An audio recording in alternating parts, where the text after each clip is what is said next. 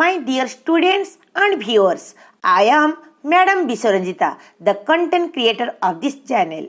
I post educational videos for the cognitive development of our students. Today's video is based on some informative knowledge about our nation. If you are visiting my channel for the first time, please subscribe my channel. Let us get started. The national flag.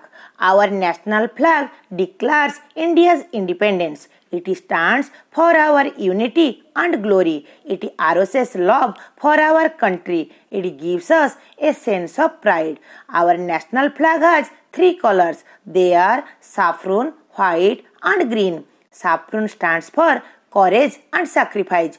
White is for truth and purity. Green represents life and activity. There is a wheel in its center. It is called Ashok's Chakra.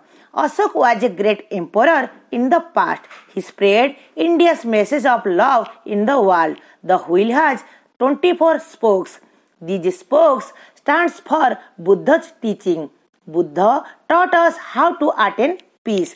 The national flag was first hosted on 15th August 1947 at Red Fort in Delhi. It was hosted by Jawaharlal Nehru, the first Prime Minister of Free India.